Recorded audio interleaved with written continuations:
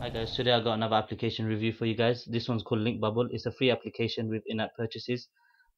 It's definitely worth the buy. I have bought the pro version. It's made by Chris Lucy, a very good developer. He's also made Action Launcher, so if you do download the application, do support him.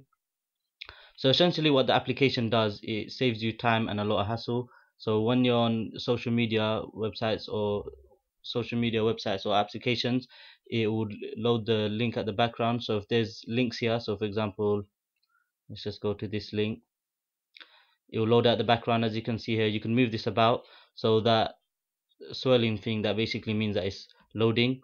So you can hit on another link and the number would go up accordingly. So there's another link, there's a third link I've pressed, and it's gonna load it at the background. So you can, I think the free version is restricted to 1 or I think 3 links, but the pro version you could do unlimited links. So once you've done, so it's still loading this page.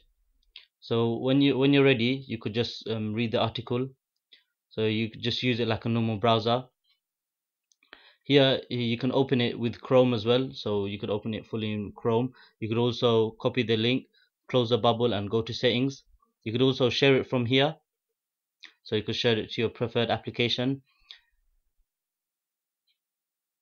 This I believe is reading mode, so it just gets rid of all the pictures, etc., and you could read it here. So once you're done with it, you could just close the bubble as well. You could just go to delete and it will delete that certain article or certain tab. And you could also switch between your tabs here very easily and conveniently. If there's a YouTube video in one of the tabs, you could just hit the YouTube icon and it will take you straight to the YouTube application. There you go, it's taken me straight to the YouTube application. Likewise, if there's an Instagram, if it's an Instagram picture, the Instagram icon will come there, so you can open it straight in Instagram. So I'll just show you a few more examples in Twitter. So usually what would happen is you'd go to the website, read the article, then come back. It kind of gets a bit tedious. So with this, it will just load out the background nice and swift, saving you a lot of time.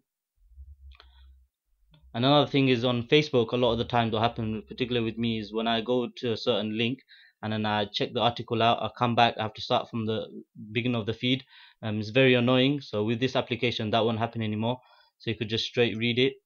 So on here you got the left bubble as WhatsApp. I think on default is Facebook, so you can share it on WhatsApp. You could also delete it, close it, and you could share it with your preferred application as well.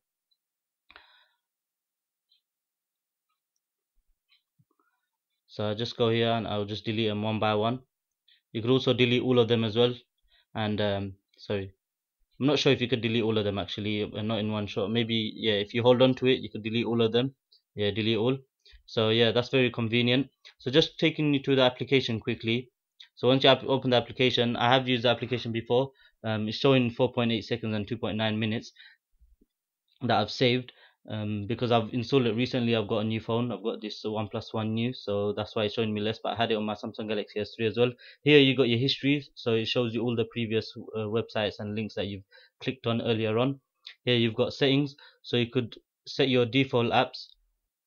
So obviously here I've got my default application. Left bubble is the one I showed you earlier on. I've configured it to WhatsApp, but obviously you can change it to whatever you like.